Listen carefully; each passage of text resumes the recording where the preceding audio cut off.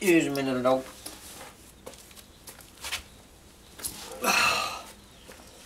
Hi guys, it is an absolutely spectacularly gorgeous, over-the-top beautiful day here in the caterpillar invasion of planet Earth here on the Point Lonesome Swamp. It is now, the sun is going down over Tuesday, March 22nd, 2022, as the insect apocalypse takes on a whole new meaning here in the Point Lonesome Swamp and the oasis of freedom. My God.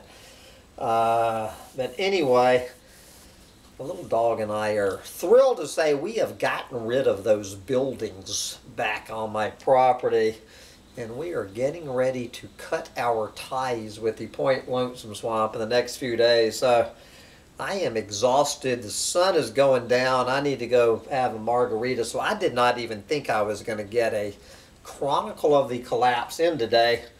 But I want to thank alert listener Lieutenant Kevin Shanholzer has done my job for me. And he didn't have to go any farther than CNBC for today's Chronicle of the Collapse. I think we hear the word stark twice in this story about the UN, the United Nations Secretary General Antonio Guterres. I really don't know anything about the history of Antonio Guterres. I know nothing about the man, where he came from. I'm assuming, like everybody else in the United Nations, he has a long history of, I don't know, something to do with planet eating. I'm taking a wild guess. He's either directly planet eating, or he's some sort of economist or whatever. I have no idea how they find these guys, how anybody becomes the Secretary General of the United Nations. And but anyway, whoever this guy is, you know, at least the words coming out of his mouth, I guess he's he's not a clueless moron. I don't know what he is. He's not a clueless moron, but something tells me he's probably got some reptilian blood-drinking lizard people somewhere in his lineage. But anyway, this is from CNBC. Those little lefties over at CNBC, from their, I guess they have a whole desk now called the Sustainable Future Desk. The mainstream, the little lefty mainstream media with the little peacock on it, actually having an entire news desk called Sustainable Future. The twisted, sick irony. But anyway, from CNBC's Sustainable Future Desk, we have a doubly stark report from this little mystery man, Antonio Guterres, who is calling coal a stupid investment and is saying we are sleepwalking to climate catastrophe. Yes, says UN Chief Guterres. All right, the UN Secretary General issued a stark warning. A stark warning. Wow, imagine a stark warning from the United Nations just yesterday on Monday, saying our planet had emerged from last year's COP26 summit in Glasgow with, quote, a certain naive optimism. A certain naive optimism. I wonder how many times his speechwriters to come up with a certain naive optimism. What did that start with? You know, when they first, his little handlers, his little speechwriter handlers, whoever really said this, how many times and were they rolling on the floor laughing or what to come up with the term a certain naive optimism? Isn't naive somehow implicitly an antonym of certain? Anyway, but more importantly, he said our planet is, quote, sleepwalking to climate catastrophe. I don't see it. It looks to me like we are wide awake walking into climate catastrophe. Okay, I love this. In remarks delivered to The Economist's Sustainability Week, The Economist's Sustainability Week. There you go. That's kind of like the Sancho Panza chipmunk chipmunk preservation week, you know.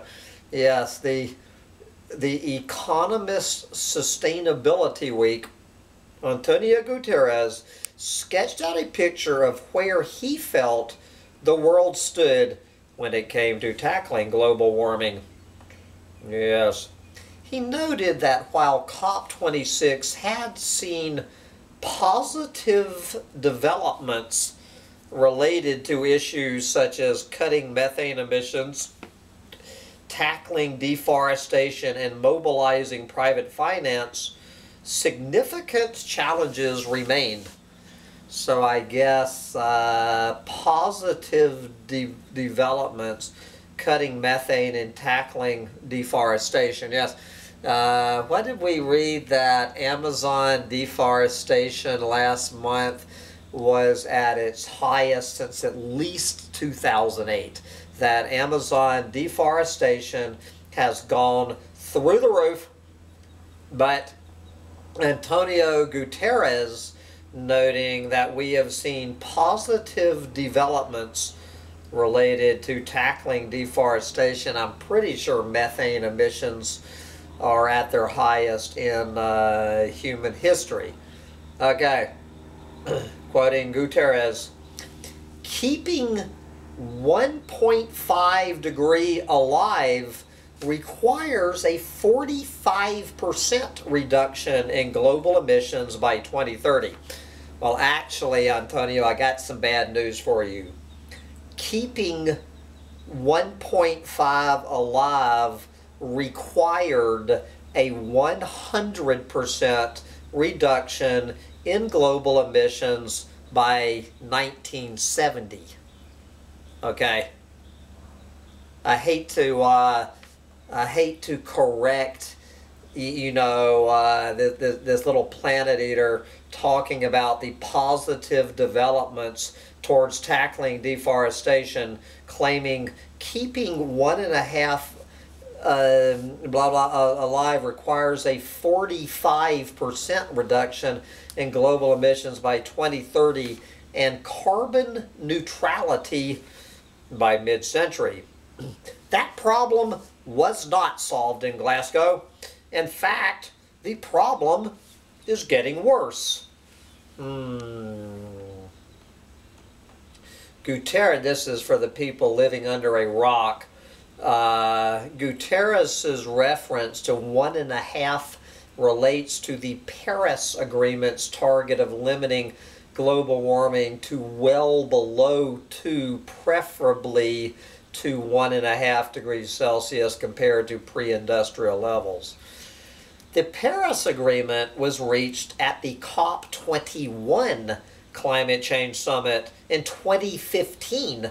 More than 6 years on, it would appear that a huge amount of work still needs to be done. Quoting the Secretary General, quote, according to present national commitments, global emissions are set to increase by almost 14% in the 2020s. Last year alone, global energy-related CO2 emissions grew by 6% to their highest levels in history. Coal emissions have surged to record highs. We are sleepwalking to climate catastrophe. Close quote. On Russia's invasion of Ukraine and the wide-ranging effects this could have, Guterres offered up an equally stark assessment. He said that, quote, the fallout from Russia's war in Ukraine risks upending global food and energy markets with major implications for the global climate agenda. As major economies pursue an all-of-the-above strategy to replace Russian fossil fuels, short-term measures might create long-term fossil fuel dependence. And it could happen, guys. And close the window. Close the window to 1.5 degrees. Countries could become so consumed by their immediate fossil fuel supply gap that they neglect or kneecap, I love that, kneecap policies to cut fossil fuel use. And this is madness.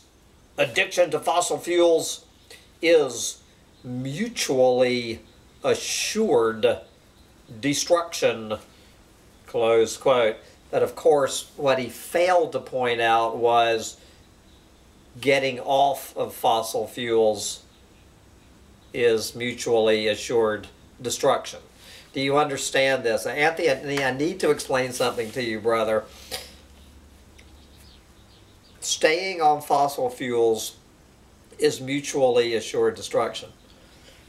Getting off fossil fuels and going into the clean, green, sustainable future economy is mutually assured destruction. I hate to tell you, Antonio, sorry. Okay. Guterres' comments come at a time when several major economies, including the European Union, are trying to find ways to reduce their reliance on Russian hydrocarbons. Yeah, like finding hydrocarbons everywhere else in the planet. Last week, the International Energy Agency said speed limits on highways should be cut by 10 kilometers per hour to help lower oil demand. Yes, that recommendation was part of a wider 10-point plan published by the Paris-based organization. Yes, we are going to lower speed limits by 10 kilometers per hour, which is 6.2 miles an hour, to save the planet. That is really going to save the planet. Okay. In his speech yesterday, Guterres also said that, quote, those in the private sector still financing coal must be held to account. Their support for coal not only could cost the world its climate goals, it's a stupid investment, leading to billions in stranded assets. Yes, it is time to end fossil fuel subsidies and stop the expansion of oil and gas exploration. But even the most ambitious action will not erase the fact that the situation is already bad. In many cases and many places, it is irreversibly bad. Yes, close quote. Coal has a substantial effect on the environment, and the U.S. Energy Information Administration lists a range of emissions from coal combustion. These include carbon dioxide, sulfur dioxide, particulates, and nitrogen oxides. Greenpeace has described coal as, quote, the dirtiest, most polluting way of producing energy, close quote. And I'm not going to get into this whole debate over if we suddenly stop burning coal, that if we keep burning coal, the temperature is going to go through the roof. If we stop burning coal, the temperature is going to go through the roof. This is a debate. You know, this is the person we don't talk about on this channel on one side of the debate. And then we have my interview with atmospheric physicist Tim Garrett, who the guy we don't talk about on this channel loves to quote, you know, about global industrial civilization being a heat engine. Well, the guy who said that quote, Tim Garrett, told me, as you know, he just has a doctorate in atmospheric physics, as opposed to a doctorate in bighorn sheep management. So on this hand, we have someone with a doctorate in bighorn sheep management saying we're doomed if we stop burning coal, that the temperature is going to go through the roof. And we have a doctorate in atmospheric physics who has spent his entire life looking at atmospheric physics instead of bighorn sheep management, telling me it's a joke, it's not going to make a damn bit of difference. It's going to be so negligible, there's not even going to be any statistical margin. My vote is with Tim Garrett, okay? If I have to, you know, maybe just, I don't know, maybe it's just by journalism training, when I have to look at source credibility on an issue about atmospheric physics, and I have someone with a doctorate in bighorn sheep management telling me his view of atmospheric physics, and someone with a doctorate in atmospheric physics telling me about atmospheric physics, I'm going to go with the doctorate in atmospheric physics. But anyway, I'm getting off course. All right, where were we? Guterres' speech points to the huge task facing governments around the world who say they want to reduce their reliance on fossil fuels and prevent the worst effects of climate change. Despite the existence of such goals, however, fossil fuels still play a huge role in the world's energy mix, and companies continue to discover and develop new oil and gas fields. On the aim of keeping 1.5 alive, Guterres laid out a broad vision. Yes, a broad vision for how this could be achieved. We have the fireworks starting and it's not even dark yet. All right. Alongside what he calls a rapid, just, and sustainable energy transition, close quote, the phase out of coal and all other fossil fuels needs to be sped up, he said. Other tools, we got tools in the toolkit. Other tools in the toolkit included focusing on adaptation, strengthening national climate plans annually, and accelerating the decarbonization of sectors like cement, steel, aviation, and shipping. I did not realize there was any shipping still going on in the planet. In addition, The most vulnerable require protection. Yes, the most vulnerable require the little brown people. Don't forget the little brown people. Required protection and climate finance needed to be increased. Quote, that is how we will move the 1.5 degree goal from life support to recovery room. Yes, yes, that is how we're going to move the goal, the impossible dream, from life support to the recovery room. Throw more money at the little brown people. All right, if you enjoyed that story, how about reduce speed limits and car-free Sundays? The IEA has a 10-point plan to save the planet. Are electric cars green? It's complicated. Yes, well, I guess if you paint an electric car green, it's green. How about Shell's board of directors sued for failing to properly prepare for the energy transition? Yes, good luck on that lawsuit. Anyway, guys, I am exhausted, and all of these stark reports from Antonio Guterres. Anyway, I guess I'm going to celebrate the energy transition by starting to pack it up here in the Point Lonesome Swamp, and I'm heading to Texas. Heading to Texas. I highly suggest you get out there and head to Texas while you still can. I think it got blown away. Did Texas get blown away in a tornado last night?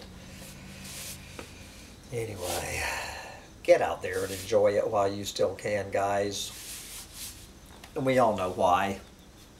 Bye, guys.